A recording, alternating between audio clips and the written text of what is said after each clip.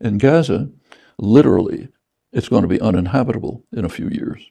The World Bank and other international organizations have warned that within a few years, maybe as early as 2020, the Strip will just be uninhabitable. The West Bank, the goal is basically to have the Palestinians leave. Some may remain. Israel will take what it wants. Ultimately, it'll all be integrated. It is being integrated into Israel as a kind of a greater Israel. And the U.S. supports it, so it goes on. And the idea is to take over whatever is of value in the West Bank.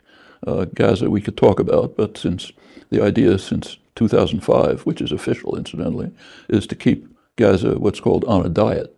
That was the Israeli official, Dov Weissglass, who organized the withdrawal of the Israeli army, said we'll keep them on a diet, not too little food so they all starve, that won't look nice, but not enough to survive in any decent way.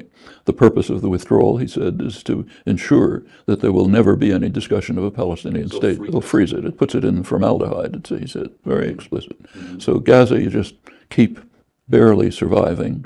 It's a kind of a punching bag. Anytime you want, you launch an attack and massacre people and so on. It's called defense, of course. In the West Bank, take over what you like. The contours are very clear.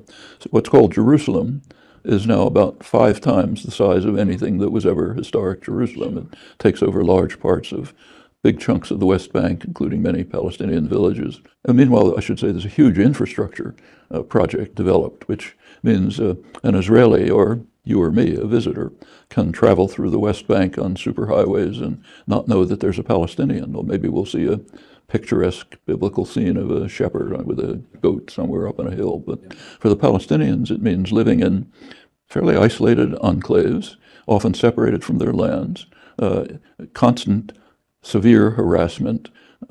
Settlers, first of all, are just violent. They go in and kill people and so on. Recently, Israeli soldiers repeatedly they murder some Palestinian on some pretext, break into houses at midnight to take somebody out for interrogation, often a teenage kid. Constant harassment or checkpoints all over the place. You never know where they're going to be. So you live under constant harassment.